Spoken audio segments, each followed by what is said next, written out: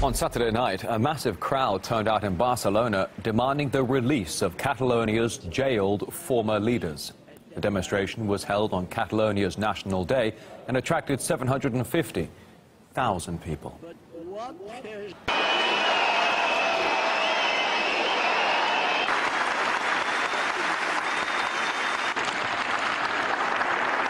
We are here to have a free country. We stand with Puigdemont. He and all of the Catalan government are in our hearts.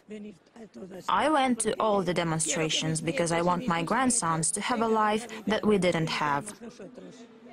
We're here to defend our politics, defend those currently in prison, and to defend democracy. I'm here to fight for our human rights, for our future, for our culture, and for our children and their future.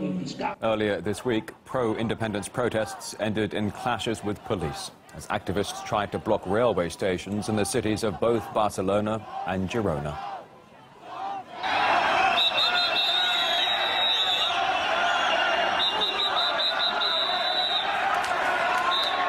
The standoff took place after a general strike brought much of the region to a halt, with activists blocking crucial transport networks in major cities, again in protest over the jailing of former regional leaders. Madrid accuses them of rebellion and sedition and has annulled Catalonia's declaration of independence. Several former Catalan leaders, including the ex-president, fled to Belgium, where they're now awaiting a decision on their fate. Mayors from a number of Catalan towns arrived in Brussels to voice support for their deposed colleagues. They faced a rally staged by Spanish Unity supporters. And we spoke to Ana Arqué, a Catalan spokesperson for the European Partnership for Independence, as she joined us from one of the pro-independence demonstrations. The Spanish state is using all the repressive force to occupy the Catalan institutions. And obviously, the people, Catalan, is just not going to allow to happen, because this is just not a democratic behavior. It's an outrage. It's very hypocritical for them, for the Spanish state, to pretend to make believe that they are the ones bringing peace, when they are the ones bringing the violence and occupying in an illegitimate way the Catalan institution. The Spanish state only has to follow all the international treaties that they signed, that they defend and promote the self-determination and the universal rights. Independence are legitimate. Independence are legal. Our sister channel RT America has been given until Monday to register as a foreign agent in America. That's on the orders of the U.S. Justice Department, which set the deadline for Thursday, November the 9th. If RT America fails to do so, its bank accounts could be frozen. The order was made under legislation adopted more than 70 years ago, before World War II, to counter Nazi propaganda in America. RT's Medina Kojanova reports. A news channel, but at the moment we are in fact the news. The mounting pressure on RT has this week culminated in an ultimatum sent to us by the U.S. Justice Department. RT America has been required to register as a foreign agent in the United States by Monday. We've been left with no other choice but to comply, but RT's editor-in-chief says the channel is being forced into conditions in which it simply cannot work. Just imagine you work in the media and have to sign everything you do with foreign agent or produced by a foreign agent. How does it feel for any media outlet to disclose its personal data, its contracts, to have to declare any interviews that you do to ministries and institutions? This can't be called part of the job. These conditions are aimed at destroying us as mass media. At the moment, Russian lawmakers are drafting tit-for-tat measures targeting American finance media in Russia.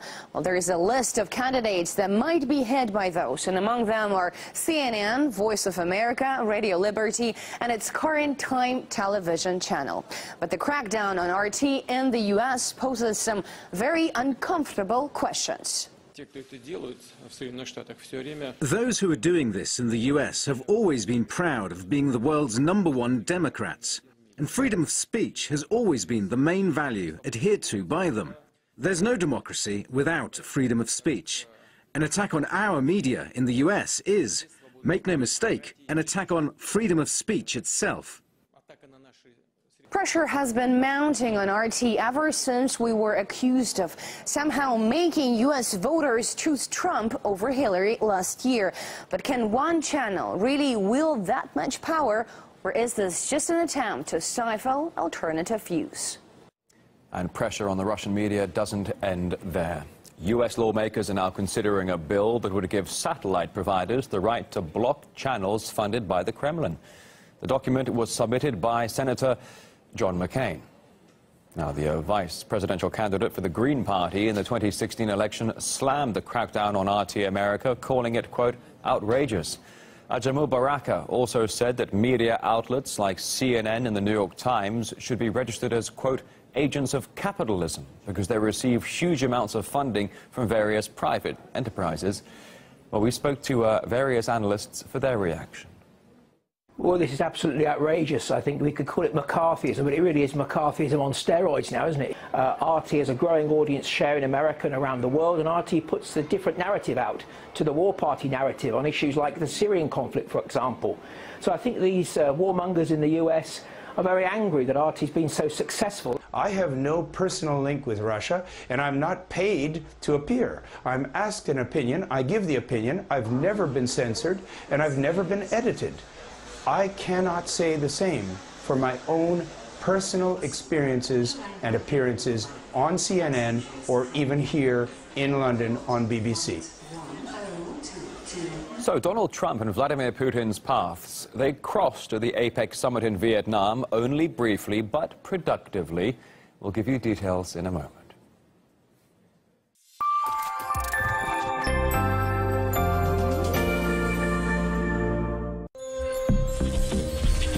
I think the old situations are coming back. I understand Putin, and I understand Russia if they are not in favor that NATO is coming directly to the border of Russia. But on the other side, I think there came back the old impression of confrontation. That's a mistake on the Western side, especially by the Americans, and also on the other side.